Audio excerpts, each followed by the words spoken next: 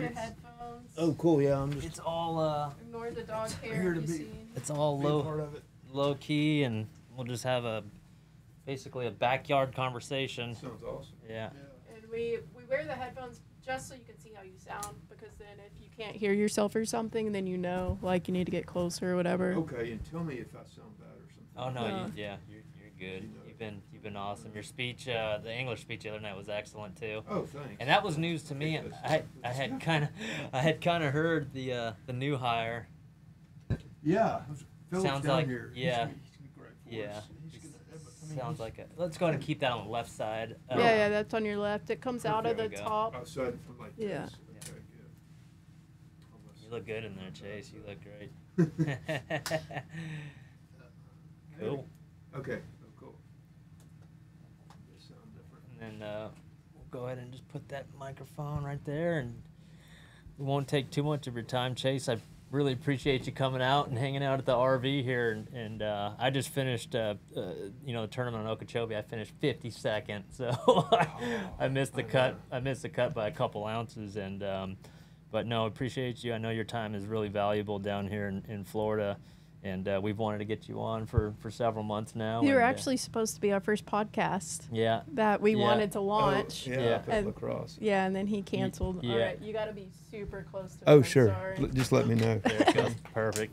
I'm so glad to be here. This is great. I It's great to see y'all. appreciate it. I'm sorry Yeah. it didn't work out the first time, but No, it's all it good. is- No, thank you very much. Yeah. Everything's awesome, and we're here at the first tournament, Lake Okeechobee, and it's good to see everyone back and back back in going. full swing. You know, your whole staff, everyone's here and firing all cylinders right off the get go. So that's great. And I understand you just hired a CEO of Bass. no, EVP. EVP. of Business Okay, Development gotcha. and Sales. Yeah. Okay, so are you the CEO and I'm the president? CEO. Yep, president, CEO of Phillips, Bass. Yep, that is awesome. Yeah. So Excellent. we're thrilled to have Philip on Okay. the team, but this is cool, and this Battleborn RV is something else, Chris. I got to tell you, appreciate it. I don't know. One, I don't know how you drive it. Yeah. But it's the coolest looking thing on the road. It's got. I had to get a special license.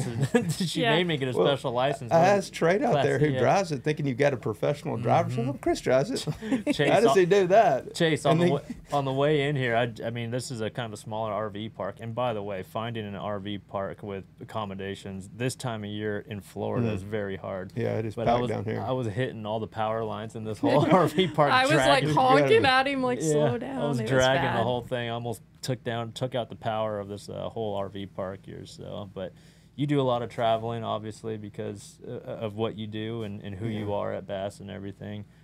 You still have family in the Dallas-Fort Worth area? Sister there. Sister. Yes, my okay. dad spends most of his time there also. Oh, very cool. Yeah. Yeah, excellent.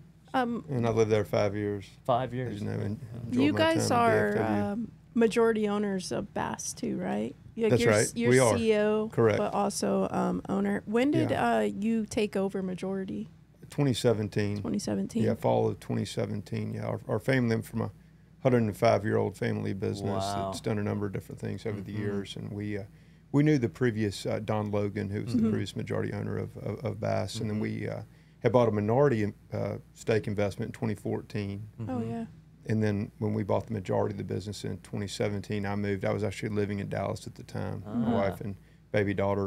And then we moved to Birmingham in 2017. So in Alabama are my roots, so it was great to get back. And, Yeah. Cool. but I've been working full time with the Bass team since a little over 5 years now. No kidding. Yeah. So you- And just because you're the president, it's you don't sit back and have the tournament department do their thing and media do their thing. What is a day at Bass headquarters for Chase Anderson? I mean, what the typical Sure. day?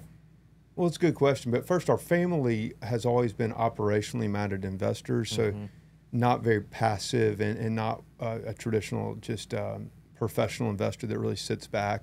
Always get hands-on, try to learn the business, understand the business. So, I'm at the office every day, and I'm working with the team, and really spent several years just trying to understand the business and the industry and the sport. Industry, right? sure. I mean, Yep. there's a lot to what we do. A lot of And, facets to this. Yeah. and spending time with people like y'all, I've learned so much and tried to learn the perspective from the anglers. Obviously, the fans, we make such an emphasis on the fans and the audience and trying to be leaders in the sport and the industry. But I'm there with the team every day, and we've got our management meetings.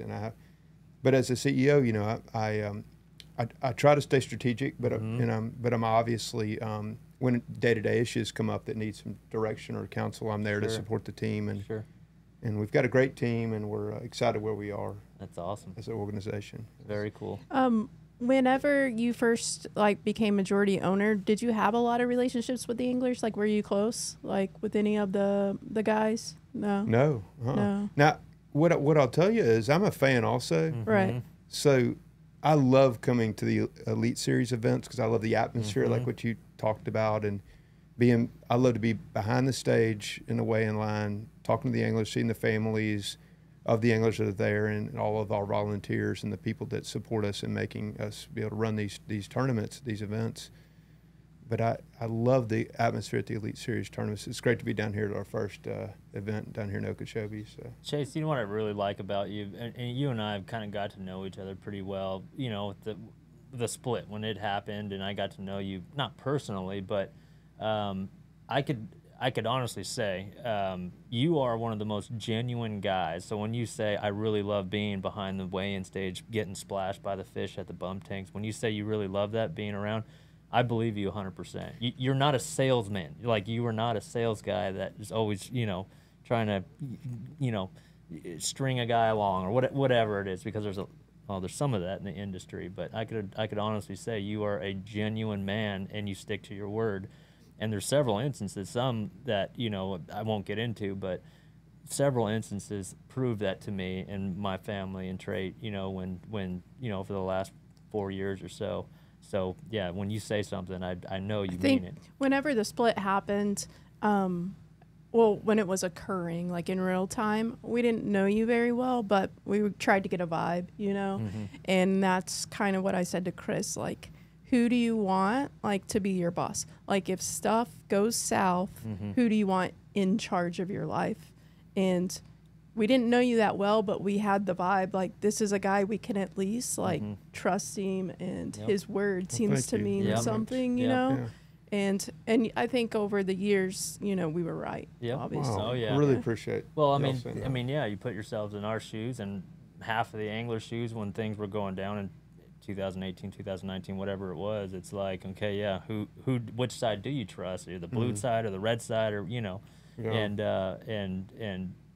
and I, for one, I'm so glad I stayed with BASS. Yeah. We're glad you did, Chris. And we all worked together, and now look, I think we're thriving. Yeah. When that all went down, were you completely caught off guard, or did you have kind of a little bit of a heads up or anything? I was really caught off guard. Yeah. And remember now, I hadn't even been there a year. I know. Yeah. When that happened, and it was, I guess with the first rumors of that started happening around ICAST, perhaps. My second daughter was born on June 28th of that year.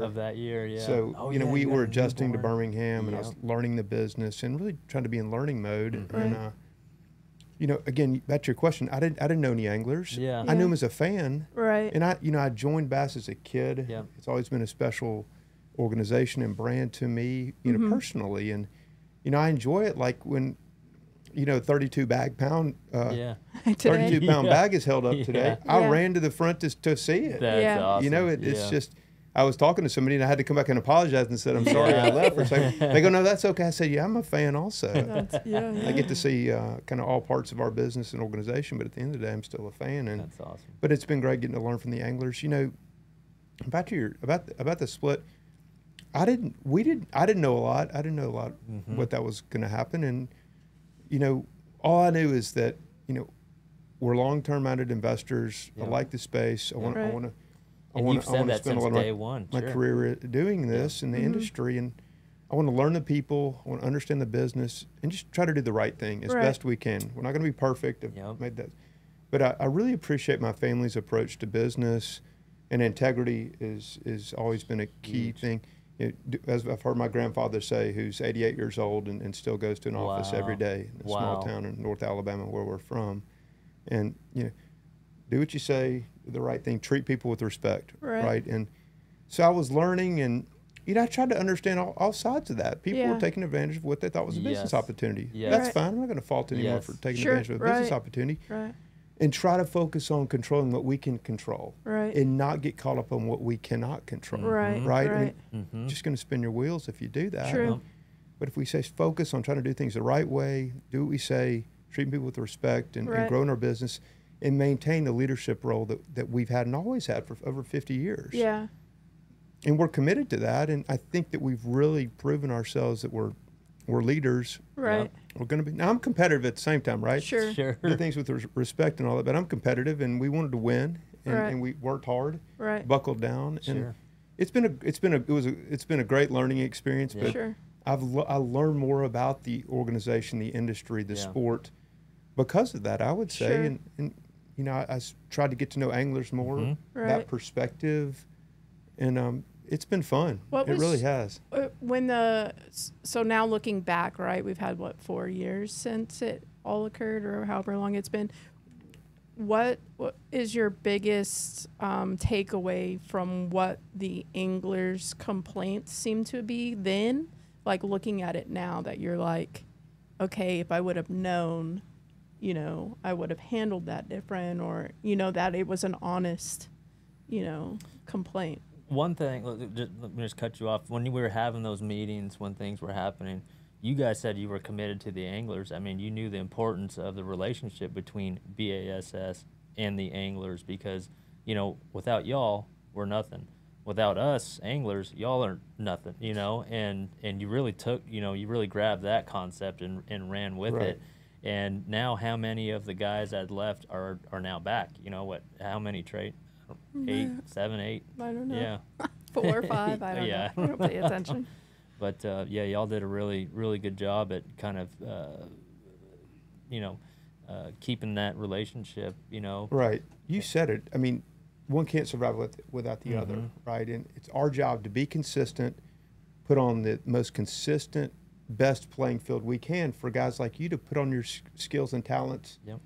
for the fans and all to see. And it's got to be consistent. And but that the win-win you hear about, and we've tried to find ways that are win-win. For both sides, it's a yeah. mutually beneficial type Yes. of relationship. Yes. Right. Yes. I believe in that strongly in business, in any type Mhm. of business relationship, Mhm. partnership. And, I don't like to make too many business references when it comes to the sport, but sometimes things like the mutually beneficial and the win-win environment, we try to apply that to our relationship Yep.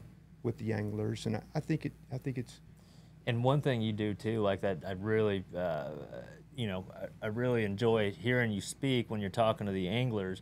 You always reference, okay, you look at an angler in the eye, or him, or him, or him, and you say, it's going to be great for us, but it's going to be great for your business too. I mean, and some guys still don't get this Right. concept is you're a professional angler. Being a professional angler means you run your own business. Right. Just ask your, ask your tax lady. It's you run a business, and you guys are just partners of that. right. And what I've learned is that the business of being a professional angler is not easy. Mm-hmm. It's not an easy business. Yeah. And it's a very unique It is. lifestyle that's driven by that dream Yeah. and the passion you have for what you do. And I personally been fascinated by it, and I'm very thankful for it, Yeah. obviously.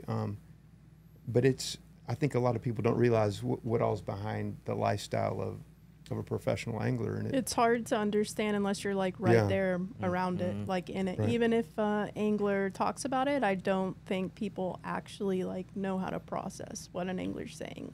Like you Right. have to be around it. yeah. And it's a great thing about our team is so many of our team members have worked, with you guys for so long. Mhm. Yeah. And they've made an attempt to understand the angler perspective. A lot of them are anglers themselves, obviously, at the same time. And I think, but what we do is try to allow you guys to put on your skills and talents and thrive and showcase to the world our sport That's how and your abilities and talents. And in my opinion, I mean, that's how it should be. You guys should just be the platform. You guys are the #1 platform for, a young angler like, whoever the newest rookies are. I mean, you just provide that platform, the best platform for him to grow his business. right. I mean, we're all basically independent contractors and working under your umbrella. I still want to go back to my questions. What's that? Sure. When the split happened, like looking back, like what do you think, like what complaint do you think was valid back then? Is there one that stuck out to you, you know, that you were like, I wish I would have known? I think I think I realized that just communication in general could be better. And there was, what I heard is that there were promises made that weren't lived up to and stuff. And this predates me, and I don't want to talk too much about what I don't know is fact, because I heard different things from different people. But I feel like, you know, communication, which is a pretty basic fundamental thing of any relationship, obviously business, but any relationship, that was really missing. There was just misunderstanding. Yeah. You know, people felt, I think the anglers thought Bass was doing some things it wasn't, and just vice versa. There wasn't a lot of transparency and communication that could help build that collaborative, more mutually beneficial relationship. Right. And again, a lot of I think what you're referring to probably predates me a little bit. There's people's names that were mentioned, and I really don't want to get into all that type. Yeah, exactly, Chris. You know, anglers that no longer fish the Elite Series or previous ownership and stuff that I don't. You know, had I no heard about, experience didn't have any experience and no firsthand. I wasn't involved in that. But you know, at a very basic level, I saw communication could be better, and we've worked to do that. We've used some different means, and we talked about this week with the new email channel and the team approach to the angler relations and making angler relations more of a priority. Now we instilled that, in that going into that 2019 season, and we keep working on that. So. That was a heck of a season, 2019. Yeah, that was something, wasn't it? It was. The whole industry was watching every single move you were making, we were making, and the fans have spoke. You know, the fans spoke, and it just felt so good. And I remember sending you screenshots of this, that, or the other of the fan feedback. Right. And the whole, big bass, big stage, big dream slogan. How has fan turnout and feedback been in the last 4 years? Is there a trend there? I think it's been momentum building, and it's been in a positive way. Just look at the classic, sure. Yeah, when we've seen growth in our our numbers from whether it's .com or our FS1 partnership, attendance at events and the classic, obviously breaking records, twice in the last 4 years, I guess, and looking forward to another big one this year in Knoxville. That FS1 partnership is not easy to land and maintain, because otherwise everyone would have one, right? I mean, every league, every pro-am circuit would have an FS1 Why do you spot. think it took so long for Bass to get that sort of that true live spot on TV? Or bass fishing in general. Yeah, bass fishing, but bass. I think they're simultaneous. It's a great question, and if you recall, the first time we had live coverage on a major network was in 2020 during the pandemic. The first event was Eufaula, Alabama, in April of 2020. Yeah. ESPN provided that opportunity to start with, and then we'd had a long-standing partnership there, obviously, but we went out and met with some other media partners, potential media partners, and had great discussions with FS1 and Fox Sports, and they were thrilled about the opportunity of putting live on. Do not really know why. I think I don't know why it wasn't done in the past, but it's been a great partnership with FS1 and with Fox Sports, and they continue to provide us more coverage, more hours of programming, and I want to apologize to you because I've got you lit up green right now. I saw that. I put the lights. I glanced up at the TV. I said, "I'm green." No, you look great. Hey, that is you can ask my daughters. That is my favorite color. That's awesome. Very cool. If you're gonna put a good back, you look good. I put the lights in a new spot, and I don't have anyone with me when I do this, and so you're just. I keep looking at it like, man, I lit him up green. Yeah, you look good. I like looking green. at me, look at the tan I got this week. I wasn't ready Yeah. for the. Look at that. I was flipping all day with the long sleeve. Look at the arms and hands on me. That's funny. It's nice coming down to some nice weather down here. In South Yeah, it Florida. really is is. nice, yeah. It's got to be cold still back home in Birmingham. Yeah, it huh? is. We Yep. had a little cold front come through, I think. Yeah. So Are you going to the next event as well, or no? I'm not going to be Yeah. at Seminole. Yeah. Actually, I gotta have get to back. go out to Texas for a meeting next week at our Yeah. family company, Anderson Merchandisers. But Yep. be at the Classic, of course. And so Anderson Merchandising, and then Merchandisers. Merchandisers, and then is there an Anderson Media as well?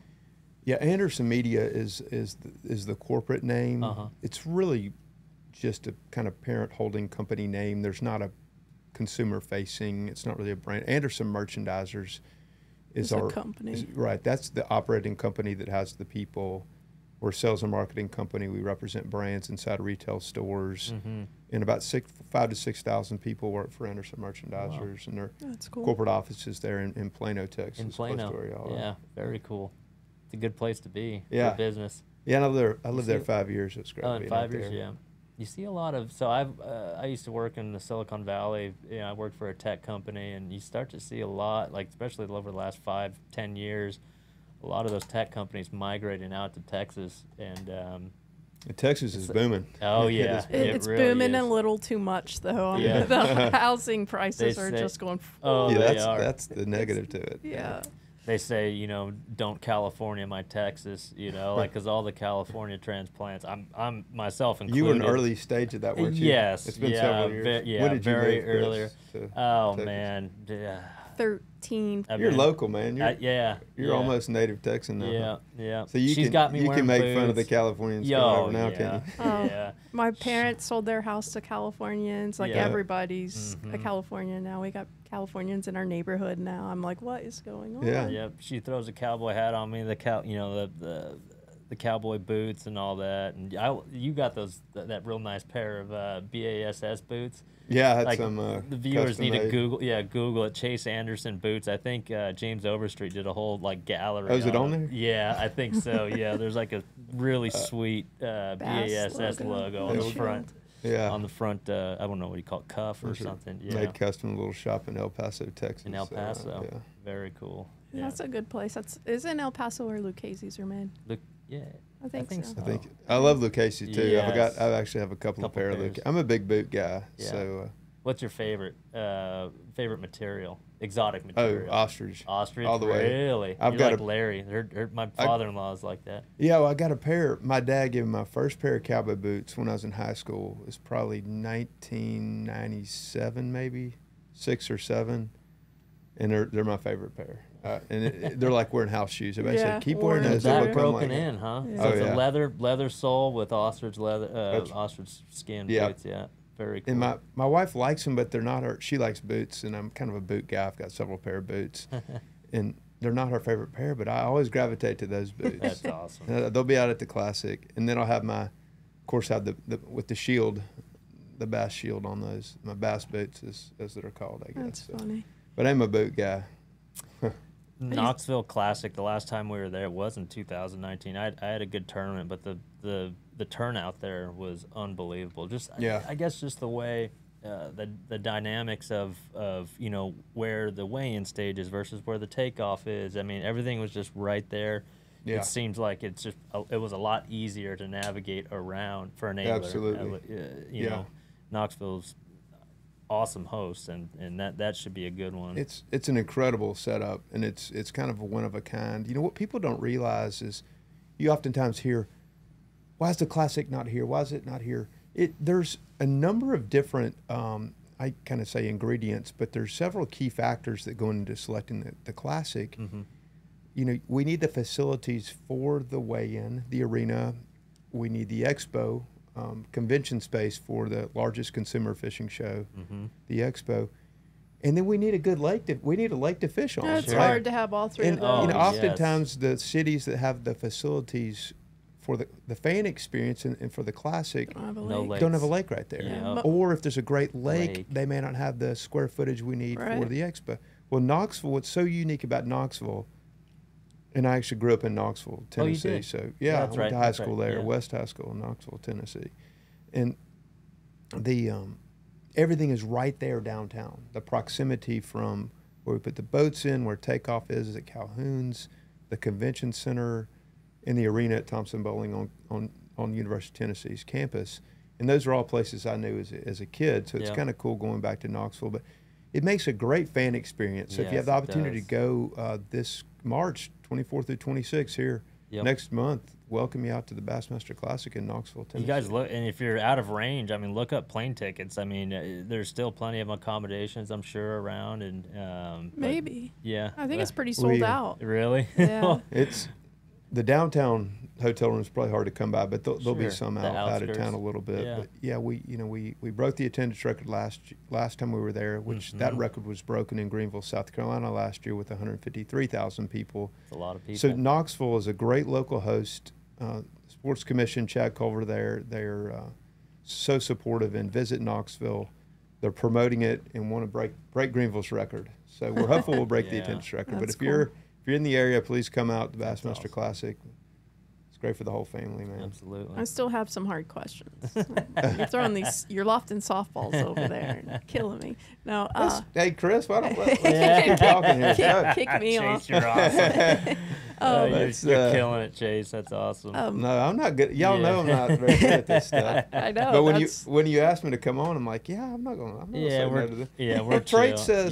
says, Chase, I know you don't do very many interviews. It's like, Do people ask a lot? Not really. not a ton. Yeah, they're probably afraid to ask. This day and age, I mean, I'm actually not that scary. Yeah. I like to fish and hunt, and just like what y'all do, everybody. Yep. You know? That's the Very thing. honest Like, man. I feel like most people don't know you, and like that's why I was like, Chris, we have to have Chase, because the Chase we know would, like, you see a lot of like comments and stuff. I'm like, these people have no clue. You know, they. Oh, do people make comments about me? Well, they just, I don't even know. They I don't don't. Look They at don't it. make comments about you. No. It's just more in general about like Bassmaster, and when you've got like another organization who they're just like constantly like in the spotlight saying stuff, and then you are the guy who likes to just go to work, like focus on your thing. You don't get into it. You know, you don't talk about anything. That kind of got my head down. Let's go do my job, and I have a great, love my family life, and they're so special to me, my wife and daughters. The way it should be. Yeah. Like to, I like to be outside myself, and I love to be out in the woods, out on the water. And how old are the girls? Got to fish this week a little bit. 6 and 4. Scarlett and Anna Catherine. Oh, that's awesome. It's a special stage, I tell you. It's really special, and it's tough being gone, but they're getting into. We started fishing a little bit last year for the first time, and I think I sent y'all some pictures actually. Yeah, that's awesome. Some pictures last year. Trey and I are almost there. We've I'm getting pretty old now. Oh man, come on. Yeah, you're in your 30s. How old are you? 42. You're like 40. Yeah, you're young. I'll be 43 here this year. So 1980, baby. 80. Yeah, the 84 end for of me. the Gen X, I believe. Yeah, is what it is. I get confused on what's what, honestly. They say the cutoff is there at some point in the early 80s. Yeah. But I know in 1980, I'm not a millennial. That's that's all that matters. No, in today's world. Joking. No. That's funny. Millennials is a great generation, but I think I just missed that. I think I'm just a bit too old for that. But yeah, I'm a millennial. The young people these days, coming off of COVID, I mean, I'm sure you've heard from all the sponsors and everything. I mean, we had like unbelievable growth in the fishing and outdoor space. Huge. Way. Absolutely. Like, how much of that's going to stick, do you feel like? Everyone's going, everyone's going back to work. You're not, do you feel like people are going to continue to grow the outdoors, or, or was that just like a COVID thing where everyone wanted to be outside? No, I'm positive on the growth in the outdoor space. I think we saw tremendous, to your point, tremendous growth and participation in 2020. And then 2021, soccer practice was canceled. A lot of family activities when people flooded to the outdoors. Yes. It was outstanding. We have seen some normalization, which you're referring to, but I think the base is higher than it was in 2019. I think more people were exposed to the activity of fishing, the sport of bass fishing. What numbers are you talking about? Like retail, like a Bass Pro Shop, sales numbers? I'm referring more to participation. Data like licensing. What the ASA, the American Sports Fishing Association, puts out. They put a report out on participation. License, and there's that did translate, Chris, over to sales Sure. at retail. Sure. It was a tremendous boom, but which I think a lot of industries, a lot of things saw this, but I think as we normalize, we're at a higher base than we were before. And we want people out fishing, and Sure. at Bassmaster, at Bass, that is something we obviously put on the Bassmaster Classic, the Bassmaster Elite Series, but we want people fishing. We want rods in people's hands. We want children, introduce new people to the sport and the activity, and I'm really positive that we're going to keep seeing growth and participation in fishing and college level, high school level. Look at the growth. Yeah, It's unbelievable. absolutely. Yeah, at the youth level is so encouraging. You know what's really neat, and Traits fish the opens and participate in the Oh, opens, absolutely, and she's had her own line of rods, and it is cool to be a young female angler. I mean, look at like Scott Martin's daughter. She's Hillary. out there and selfies with bass and things like that. But it's so cool seeing young females, holding up icky fish, for the gram. I mean, that is really cool this day and age. 100% agree. And I did a quote recently for the Helen Severe Scholarship we were a part of, and my quote was, part of it, paraphrasing, is that we are seeing higher female participation rates at the youth level. There's a lot of, to your point, Chris, and it's really encouraging. That's excellent. At high school, and of course we're down to junior now. But we are seeing more and more women and young girls come into fishing at Bassmaster events, and we're thrilled to see it. Yeah. And we think there's a great future Right. for women in our sport. Like behind the scenes, though, because that's always been my question, like how do we keep girls fishing? Is that a conversation that goes on with you guys? Because there is a significant drop off, when they leave their dad or whatever. We've had some conversations around that. What we decided we want to do is we would love to get the perspective of female anglers like yourself to better understand that, because I don't have all the answers today on that trait, but we would love to hear from female anglers as well. Right.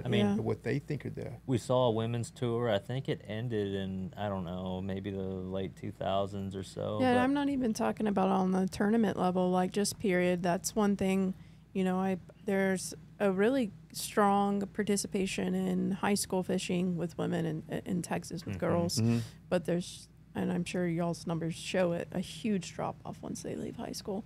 And there's more participating in college, but not as much as you would like. Right. And then for whatever reason, women go on and do other things in life. And, right. And they're great memories, right. but they don't really do it on their own. So I didn't know if you knew some secret that I hadn't figured out yet, but apparently not. Everyone's like, I don't know. I'm a woman. Sure I should know. No, that's what I'm saying. I'm sure with your help, you could come up with something special. I'm out of that space these days. It's too much. Yeah. I'm going back to the English. I did my studying on this, Zaldain. I just have some questions. Just some questions. I think everyone, that would be good. That I think you are one of the few people who has an answer or an idea or whatever. And one of them is when it comes to the anglers, you've had 4 years of these guys. What's one of the things that you wish that the anglers understood more from a business perspective, so that y'all could be more cohesive and work together? Interesting question. I think sometimes that people think we're bigger than we are from a business standpoint, right. a dollar and cent standpoint. Right. Sure. In comparing us to, a major sports league is difficult. Right. And we have a lot of the same components as major sports league from a bit operating standpoint. Sure. But we don't have the very sizable TV rights deals that, Right. say, a NASCAR or a PGA have. Right. In a lot of major sports leagues, that's been their main source of revenue. Right. Are the big rights deals. Yeah. So paying for the rights to be on the major network on primetime hours. I hesitate sometimes, Trayton and Chris, to get into the economics or the financials of a business, because not all anglers are business people. Right. And that's okay, right? Yeah. That's Most all right. aren't. Yeah. Yeah. Yeah. But you know, what we do with the size team we have for the size business we are, not just to toot our team's horn, I find very impressive. Yeah. Because of course I know the dollars and cents of our business better than anyone, and I know the operations, and we put our best foot forward to put forth the best product we can, given the parameters that we have. Yeah. Right. Right. We don't have $1 billion rights deal. Right. We're not a huge company. Yeah. And I think there is a misperception amongst anglers that we're much bigger from a dollar and cents from a revenue and profit standpoint than we are. Right. I will not get into details of our financials, obviously, but as a private company. But I think there was a misperception in the past that there was this sort of hoarding. Yeah, there's a bunch of money coming in. And that we're not being. We could do more than we are. Right. And you know, the team, we're a very efficient organization. As I said, we do a lot of what major sports leagues do with a fraction of the size staff and a fraction of this revenue. Right. Now, we're growing, and we've grown, and we're healthy, we're stable, but you making those direct comparisons to a major team sports league is difficult. Right. And again, we think we can grow. There's opportunities to do more. Right. We're excited about the business and the trends in the sport and in the industry that we just talked about. But again, I'm hesitant to try to get to talk to anglers too much about the business part. And you shouldn't. Right. It's just, you know, how do you separate that though? Whenever, like, you know, after the split, y'all were like, we're gonna let them vote for things and all that. So how do you allow votes while also knowing, like, most anglers don't understand the business aspect? Yeah, all they want's free entry fees. It's a good question. I mean, I think what we've tried to do, it gets back to the communication I was referring to earlier, is be better communicators. And the voting thing that we did, and we've been clear, we're going to make decisions that are the best for bass. Therefore, what we think is best for the Elite Series, that we therefore believe are what's best for anglers. Yeah. With the voting, though, we've tried to make a better effort of hearing the perspective of the anglers and allowing anglers to express their opinion about certain situations. We're obviously not doing it for everything, Chris. Sure. But when there's an issue that we get enough consensus, there's enough trend that it's a big deal to many anglers. You know, we want to try to hear. Yep. But again, we're charged with making decisions that's in the best interest of our organization. And when we do that, we ultimately feel it's what's best for anglers. Sure. Because again, back to your point, without the anglers, we don't have an organization. We have to work together. Yeah. It's got to be a relationship that's mutually beneficial, that creates that win-win environment. And see, I look at it as you guys are the platform. You know, you guys take care of those relationships from you know, that platform to the sponsors. You know, and again, it really is a privilege to be one of the 100 guys. You know, on that platform, on that stage, but again, there's a big misconception of, oh, I'm a Bassmaster Elite Series angler now. I put in my time. I qualified for the Elite Series. Chase, now take care of me from here on out. No, that's when the work actually starts. That's when you have officially become a business and you run parallel with the platform, BASS, and you guys should only be a platform. You know, that's all you should be. And you guys do it well. And again, you know, when an angler qualifies for the Elite Series, it's not like, Chase, take care of me. It's you got to work your butt off because you yourself are your own brand. And and I wish more people would understand that. I think, you know, we are the platform, we are the league, but one thing we also are is the media arm as well. Since we own and operate, you know, our media channels, from the website to you know, in partnership with Fox Sports, our TV, and you know, the magazine, the publications. But you know, we want to be a promotional vehicle at the same time to work with our anglers. And you know, we talked about social media in the angler meeting the other day. You know, we've continued to see numbers grow, and anglers' numbers are growing. That's so many fans consume content that way now, Yes. obviously. And Yes. we try to have a multi-channel and multi-platform approach to how you fans and people can view and learn more about, you know, bass fishing, and then view and see the Elite Series anglers, Yep. and, you know, working together on promotional opportunities Yep. from a marketing standpoint, or things we're open to, right? You use Because the we're trying word- to expand our brand reach. Sure.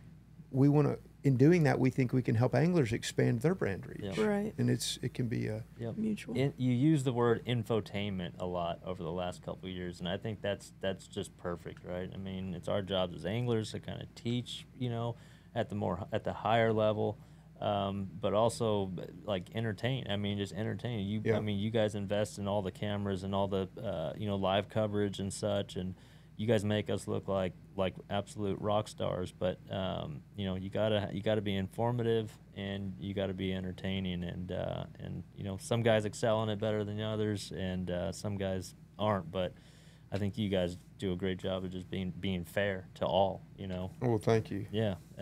What do you think, like for Bassmaster right now, like the biggest struggles are, or like do you feel there are some issues that y'all are facing right now? We're pretty focused on just executing. The season started, and our team really goes into execution mode. Mhm. I would say the biggest things are things we can't control, right? Sure. Like what happens for the weather the next day, Right. right? Yeah, You know, as an outdoor sport, you know, there's stuff Yeah. like that. But when we get to the season and the team goes into execution mode, and you know, we're doing what we do. It's a great time of year. We're just excited about the start of the season, but you know, we've got to run the fairest, you know, best tournaments possible, and cover them to the maximum of our ability, and expose the world to the sport. So I don't have major concerns right now going into this year. Again, except things that are out of our control, Sure, right? yeah. So, Economy. I mean, you know, yeah, right. overall Yeah, economy. but exactly. There's a lot. We know there's a lot of uncertainty Sure. in the Sure. economy. We know what the inflation last year did Yes. to consumers and people, and Yeah. now, you know, the market's up and down every day, and we can't control that. Yeah. No. And you know, as long-term minded investors and operators, you know, we're going to go forward and control what we can. And I'm excited that, you know, we're doing a good job with what we can control. Yeah. Right. And what we can't control, we just got to let that fall and let So you fall where keep it does. you keep talking about long-term minded. So you're telling me you guys aren't selling bass this year? Because I keep hearing that. Oh, really? Yeah. I That's don't know. news to me, Trey. Yeah, I don't know what forums she goes on these bass Well, fishing that rumor forums comes that- up every Every 3 or 4 year. months. Does it really? Yeah. Oh, I've gotten stuff like, "Hey, man, I heard you sold the company for this amount." Oh my god! It's like, well, thanks for. Wait, is that someone in the industry Yes, or I- outside? Funny, I thought I'd have known that. Oh, yeah. Yeah. Right. I No, see- but that's just Rumors, that's yeah. business, right? Yeah. And that's not just fishing. That's not Right. that's not just our industry. That's not just our sport. That's just So why do It's people okay. like want to create a rumor though that y'all are selling? Does it like create some sort of advantage? That's what I don't get. I don't know. Have you ever A thought lot like of people why? like to engage in rumors, right? Right. I mean, Yep. drama? you know that You're answer. like me. He's like whatever. Like stay in your I- lane. Stay in your lane. And execute what's on the table in front of Right. you. Yeah. You know, maybe you could say that's boring. Maybe you could say it's old school. Maybe you could say, God, Chase, he's just Yeah. head down business guy. I don't know. It doesn't matter to me, but I can't get too caught up in what I Yeah. don't what I Right. can't control. Yeah. And Right. when I hear rumors, because they come up, Trey, Yeah. I just kind of shrug them off. Yeah. Right. And if Cheap. people want to get all excited about that stuff and run with it, I Yeah. can't control that. No. You know, Right. y'all go That's right cheap, ahead. yeah. It's That's- like, but I will tell you, if anybody knows if the business was going to be is for sale or was for sale, It'd going be to you. be for sale, I believe it would be me. So, so I love getting that stuff because I'm just like, oh, it's funny. First time I'm hearing that. It's an interesting way to. That's about this. one thing though that I have respect for you is that anytime I've ever like brought a rumor to you, like you just don't even like, you don't play around with it, you don't mess with it. It's like I got too much stuff to focus on. Like I don't even have time to entertain that. And as a leader, like that means a lot. Like, my husband's career's in your hands, and that means a lot to me. Looking at the way other people handle things, even the way I handle things, like, you're professional about things, and as in the position you are, like, that's all you can ask for, from a leader. Yeah, well, you're very level-headed. Well, thank you. I try to be. There's a lot of areas I struggle and I don't do a great job, but in that I do try to stay focused and stay level-headed. And part of that gets a little bit to my personality and the way I am now. I'm a stroke survivor. I survived a major stroke. Actually, that happened down here in South Florida. Oh, did it really? So I nearly lost my life. Like, the doctors told my parents they didn't think I would recover. So now when I hear stuff, and I get excited at things, don't get me wrong, I'm not this total, unemotional person. But after going through such a traumatic life experience and God healing me from that and saving me, things like the rumor stuff just don't affect me quite as much as maybe they had a number of years ago if it had been before I had the accident. But it does get back to, as a business leader, stay focused on your team and what you can control, and do things the right way, and run hard. We're competitive. We want to grow. Mm-hmm. We are growing. We want to grow more. I want more for this business. I want more for this sport. Yeah. We don't want to sit back and just say, "Oh, things are great." Don't be complacent. No, cannot be complacent. I do think that's a word that I heard used leading up to that 2018 split. Mm-hmm. Right. And from what I learned, that may have been applicable, right? But that's not our family's approach to business. Good. That's not my approach to business. Stay focused, keep moving forward, and be better. Right. Yeah. One of our company values is continuous improvement. Mm-hmm. It's actually one of Toyota's, I found out as well. How do we improve? One way we do that is by hearing from the anglers and hearing from people that are doing great things. Yep. Some of y'all, Chris, your personal marketing tactics are outstanding in the ways you're engaging with your fans, and we can learn from that. We can help support you in that, right? And vice versa. Again, back to that sort of mutually beneficial relationship that we need to have. With sponsors, now that we've got through the 4 years, 5 years, whatever we're on, I still haven't figured it out. But what have they said? Because I know, like, we were all scared. Like, no matter how strong of a front we wanted to put on, no one really knew what was going to happen. Sure. Like, what are sponsors saying now? Like, that because I know what they've told me. The changes they've seen and how happy they are. But what are they telling you guys? Like, from the way it used to be to the way things are now? I've heard it's improved.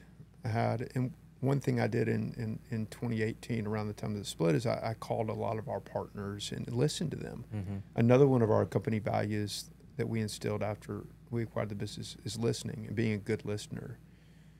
And we listened to our partners, and we really tried to find how can we drive value. I'm a big believer in adding value. If you can't add value in a business relationship, then what are you doing? Why would someone do business with you if you can't add value? And I think we've done a good job at work with our partners to add value to maximize the sponsorship value in working across our media platform and across our tournament trails, and we've seen great growth and good enthusiasm from the sponsor community. So we're thrilled with our sponsor relationships and our partnerships right now.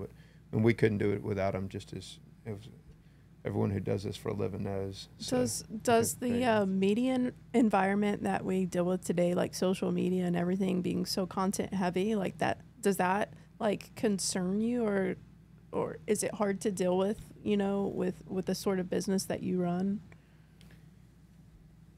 It's essential. Content is it's what people want. It's what people consume, and the ways people consume content has changed a lot in the 50 plus years that Bass has been around.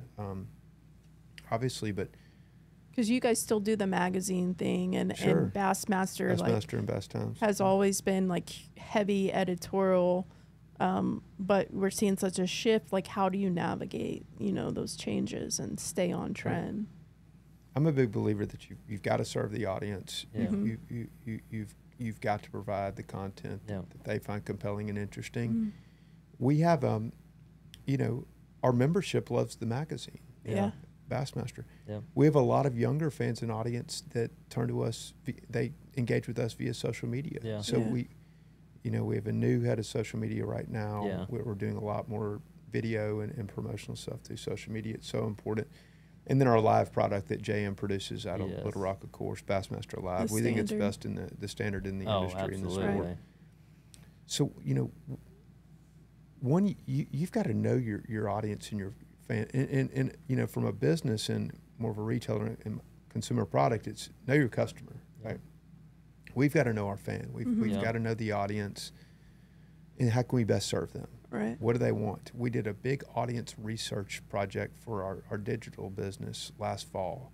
Invested in surveys, and a third-party firm came in. Oh, wow. A lot of good findings. So Yeah. we're applying some of those now. Cool. But you've got to evolve. Right. Yes. You've got to seek continuous improvement. Yes. Do things differently because things are changing. The way Yes. people, consumers consume content is changing. Yeah. Right. And all of us, whether it's an angler, it's one of the brands in the industry, it's us as a league and media company, we've got to be willing to change and Yeah. adjust and adapt and Yeah. Right. and serve that consumer and that audience in the best way Just possible. like the CD, the CDs going to MP3s and I guess a digital music. Yeah. No one listens to CDs anymore. It's gone. Yeah, Dinosaur. I mean, it That's went right. from cassette to CDs, and now everything's digital. It's amazing. That's the way people are consuming And- fishing hook right. sets and fish jumping, and it's really weird too because it lives on social media, Right. and then it's gone just like that. And we serve a wide range of fans and audience, Right. and because we, like, as I said, our membership loves Bassmaster magazine, and I love Bassmaster magazine. I've read it since I was a kid, right? Mhm. And it serves it's an outstanding platform for our company, for our brand. But again, we have a lot of people that come to watch tournaments, or Chris, that are probably your social media followers that may not be members and get Yeah. Bassmaster magazine, and they're turning more to a different form of content. Well, we want to be there too. We want to serve Yes, them. both Right. sides. So we've got to do our best to take a balanced approach at how do we serve the bass fishing community and the fishing community with the content that they find valuable. Is the membership aging? Is that you were talking about? Well, our population's aging. Correct? Well, I'm kind of a demographic guy. Sorry, Yeah. this Yeah. could be boring for your No. your This is viewers great. and Well, This is great. You're viewers doing and great. listeners. No, you're but doing great. well, you were it's- talking about it's- how they're magazine people. Is the demographic of your membership older? It's the membership is older than our social media audience, Right. In our Yeah. but that's just kind of That makes obvious, sense. right? Yeah, yeah. It's part of it is just demographics. Right. But I meet a lot of high school and college anglers that tell me they love getting Bassmaster magazine. Yeah. Right. Yeah. Right. And some of it gets into personal preference, right? Yeah. Again, it's I'm like, a book person. Like Me I too, want to fill the pages. I want to smell Yep. the pages. I Yep. have books everywhere. but it's like, Chris, you're an unbelievable angler. You're one of the top professional anglers in the sport. But at the same time, you're a business guy. It's your business, and you have to be a marketer, Yes. and you have to market your personal brand as well as all the companies you represent, like That's the like name Bass of the Pro game. Shops, right? Yep. And to do that, you've got to know your fans, right? Yes. You've got to Right. know Yes, your you do. consumer, and And you're Yeah. constantly trying things, this style of Seeing this what and this works. style of this post and everything, and then you gauge that feedback and then you run with it. right. And then when that starts to fizzle out, you start adapting and changing. I it really up. liked Charles Valentine's post. I was like, Yeah, I don't know we're if you getting saw some that. humor. I like Yeah. this. That's Yeah, the we're new trying to do social some new media. things girl. thing. Yeah, it's a new Yeah, social media. Laura. girl. L.A. They call it Laura Yeah. AG. We've got a couple Lauras. L.A. is her name. So Those kinds She's of done little it. things make it's like so cheap and like it's consumed quickly and forgotten about the next day, but it's got a huge impact. Those quick, just quick, cheap humor. That's great, and we love we love to see Bass, stepping up and giving us that kind of content because It's huge right now. Yeah, keep looking for some new stuff. Yeah. And you know, both you, Chris and Trader, are good enough marketers to know. And you know the fans. You know trends. And Yeah. we're all ears. We want to be good listeners, Yeah. and if we can. Well, I approve of the social media situation because I thought that was awesome. Like that's what I've good. always wanted Thank you. from Bass is like just some like funny like pop culture, just Yeah. really, show a different side to Bass. I think you'll Yeah. keep seeing us do That's some awesome. things differently cool. on social. So I know that's- we're keeping you, and we didn't like. Hey, I'm having fun. It's great. Well, this is several months in the making. It was going to be up at La Crosse at the Yeah. last Yeah. elite. Yeah. I'm Chris- glad it's working out here down in Florida. So I appreciate it. I just think that something when we started this podcast, I was frustrated with things I was seeing online, and just people didn't seem to like know really what was going on anywhere, not just with Bassmaster, just period in fishing. And so I thought, well, let's do a podcast and let's have people who are actually involved in situations come on and hear like directly from the source, and like, and I just felt like there wasn't really that avenue in fishing and bass fishing there. And so for me, it was like, we obviously have to have Chase on. Yeah. well, thank you. But there's a lot of people, and people you've already had on, I know, because you've had people like Rick Clun that have forgotten more than I know right now. Right, yeah. So I will by no means claim to be But an you expert, or definitely not the you historian. navigated, at least for us, I know there was a split with when FLW came around, but we were young, but you navigated one of the biggest situations in the sport of in the bass sport of fishing. bass. Yeah, Absolutely. it rocked the Yeah. the pro fishing world for Oh, yeah. sure. It really did.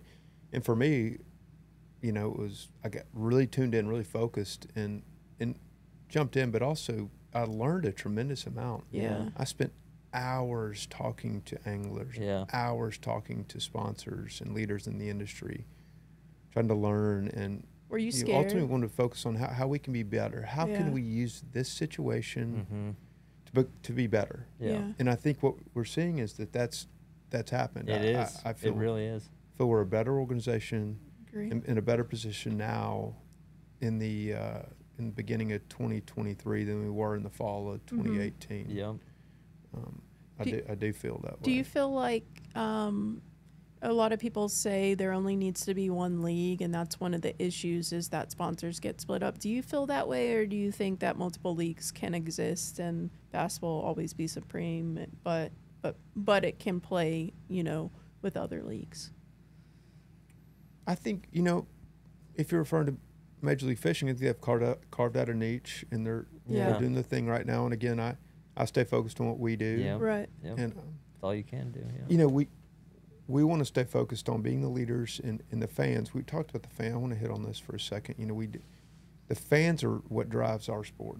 And our fans, the fans of the Bassmaster Elite Series of Chris Zaldain and every other elite angler, are also the consumers that drive our industry. Yes. They're the ones purchasing products, and they're the ones that obviously those dollars fund our industry. Yes.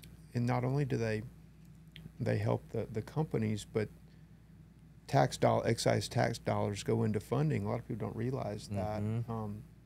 When you buy fishing equipment, some of the tax dollars on that are going into funding our industry and going to our fishery departments and Yep. the resources. So, We all move up together. I mean, that's right. We just keep feeding each other and right. So if another league helps us do that, Right. then Right. that's good. That's good for our space. Right. Again, I don't comment a lot, and people probably don't. They're always looking for more, I'm sure. Nudge, nudge. on talking about. I'm starting to have some fun here. So Yeah. I'm talking about our biggest competitor, Major League Fishing. When I said I'm competitive, I want to win. We're out to win. We're out to be better. We're out to be the best, the top league. We are the top league. But we're going to focus on what, Right. and they can carve Yeah. out a niche and do their thing, and, Yeah. and Right. that's great. Yeah. Yeah. And I know some of those anglers over there, and Yeah. Mm-hmm. some good guys over there, and taking advantage of a business opportunity, and You can't fault someone for that. Can't right? fault Yeah. it. Things could have been done differently. Sure. They could have, but I've maintained that let's stay focused on what we Yeah. can do, how we Yeah. can do better. When Yeah. that happened, it's how do we get together?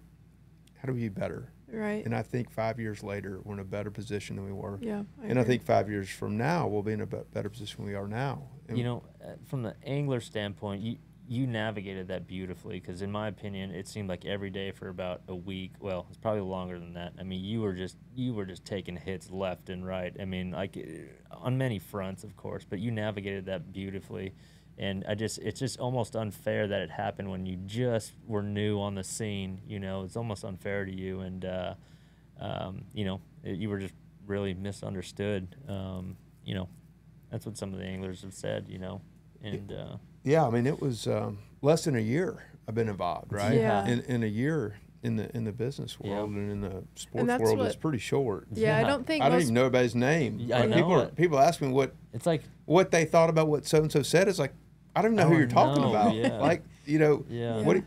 And again, I was not the CEO at that time, Right. And I was really more in a learning role and learning the business. But our family was the majority investors at that time, and you know, but I had to roll up my sleeves. And one is, I got to learn first before we can make decisions on how to be better. Yeah. I got to learn, and talking to people like y'all really helped. I mean, we, you know, had a conversation with a lot of anglers, and Chris, you were outstanding to talk to during that myself time. and a couple other guys were willing to, you know, Oh yeah, lend some I talked- insight.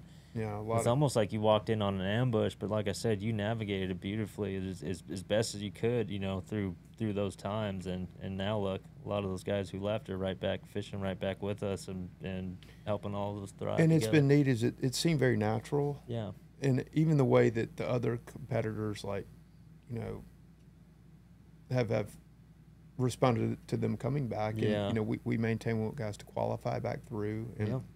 Yeah. you know, backstage today when you see, Jason Christie and Mike Iaconelli back there. And, you know, Hackney. we're Christie, just yeah. thrilled with the field we've got right Yeah, now. that's And, awesome. yeah, Hackney's talked to Greg, said hello to him. You know what else is interesting too is that demand for those spots. I mean, look at the Opens participation. I mean, it's just unreal. Guys. Unbelievable. I mean, those guys want these Elite Series spots, and to me, that's a testament of what you guys have built. How you've brought the Elite Series up, and everyone knows that is the very top of the sport. I don't care what anyone says. Right. Everyone knows that is the spot. If you're a tournament bass angler, you know, you thrive, and you will do anything it takes to get on that big stage, and it's because of what you guys built, and it's really exciting to see you guys kind of go up and up and up and up, and hopefully, who knows, hopefully someday, you know, no entry fees would be feasible, but you know, the only way to achieve that, in my opinion, is just all of us working together. Everything you talked about tonight, That's right. Let's we keep growing. all work together, and right. you know, more sponsorship dollars, more people spending money on fishing, more, you know, and that in turn. And again, a big misconception is that, bass makes so much money off of us anglers because of our entry fees. No, that's operational costs, man. Like that just keeps us on this stage, you know. And I wish more guys would, would understand that.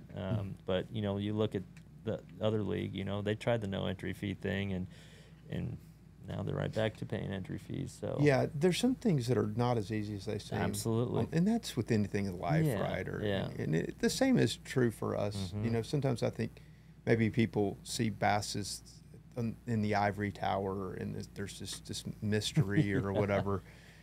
But to your point, though, like what you just said, Chris, I mean, it applies to us. It's just not as easy sometimes as people think it might be. And but the growth we've seen and the new people coming into our sport, we're headed in the right direction. We're heading in the right direction. Yeah, that's awesome. If you work in the industry, if you're a professional angler, if you work at Bass, I mean, the future is bright. Yeah. So. And Chase, I just got to say, like, as we're wrapping up here, I just got to say, when you stood up and during that split, 2018, you were new on the scene. No one knew you. I didn't know you, and you said your commitment to the sport and help growing the sport. And the commitment to the anglers, you have absolutely stuck to that. And that's, like I said, you're no snake oil salesman. Like, you get after it. So, well, thank you so much. Y'all have been very generous with some compliments. Yeah, no, absolutely. And but we want to do our best. I want to do my best, and ultimately, my faith is what defines me. And you know, I was literally saved in a miracle from a near-death experience. And you know, my Lord Jesus, he met me, and he called me when I was in college, and it's given me a perspective on life and the way I approach business. Yeah. And you know, I really want that to come through, and the application of that in the business world is not always easy. But you know, I'm a follower of Christ first, and the CEO of Bass is down the line. Honestly, I'm a daddy. I'm a husband. You know, I go home and see my little girls, but That's my awesome. Lord Jesus, he saved me. And maybe on another time I could tell you my testimony, but it really did influence the way I approach business and relationships, and wanting things to do things the right way and reflect Christ in what I do. Yeah. And again, I know I don't always I'm perfect at, but Chris Wells, our chaplain, and I were just hanging out earlier. We were talking about books or reading and stuff, but it all applies though to the way I try to approach business, Chris, in relationships. And I'm a big believer in just relationships, and ultimately business is about relationships at the end of the day. But it's been great being on, and We appreciate I've it, Chase. I've enjoyed our time together. It's several months overdue. So I had a lot more hardball questions, but you're getting out of this one. But just so you know, you're gonna have to come back. Yeah, we'll go around. Find a topic, and we'll go around too on the Bilge podcast. We really appreciate. I know your time's valuable. Before we go, give the audience just some. What's your number one life advice? We'll close it out from there. Number one life advice. Yeah, it could be business, could be you name it. I would encourage people to look at the scriptures and put some critical thought into is that true or not? I mean, you know, I went through that process, and in the process the Lord called me, again, as a believer in Christ, and as that my number one priority. The only answer I could have is to seek the Lord. You know, many people have negative views of God, or maybe had some bad experience, but what's in the scriptures is so profound. It's either the most heretical, craziest thing ever, or it's true. Right. And I went through the process of really studying years ago, and I believe it's true, and I believe Jesus is the Son of God, and he is the Lord. That's the number one thing I could say, at a very deep level, and I'm kind of a deep person. And as you can tell, I probably hadn't been the funniest guy on your podcast. I like to have some fun too. You're real. Well, it's just what I am, and but I would just encourage people, and if they've walked away from the faith, if they don't believe in it, that's fine. But at some point, I believe we all have to come to the realization that what is in this book is so profound. It's an injustice to ourselves not to put some thought into it. Is this real or not? I would encourage people to, and pray in the process. And maybe for you, like the Lord did me going through that, he'll speak to you and call you. And I pray that he will, because he changed my life at the age of 22 years old. I grew up in the church. I walked away from it, like I'm sure others watching this have done. And in his grace and his mercy, he called me, and I believe it's available for others. But, you know, he asked us to seek and to knock, and I would encourage people to seek and knock. So. Awesome. That is excellent. That's great advice. It really is, and I'm going to look into that. I really am, because I haven't been the best of follower, and I need to. I really do. So that's great advice, Chase. And again, we really appreciate you having you on, and maybe at the Classic, Classic Week's gonna be really hectic, but maybe at some time in the fall you could have. Well, I'll see a Classic Week. Yeah. We may be running around. With our hair on fire, but very cool. We'll see. And if you guys haven't booked tickets out to Knoxville, Tennessee, when is it? March 24th through 26th.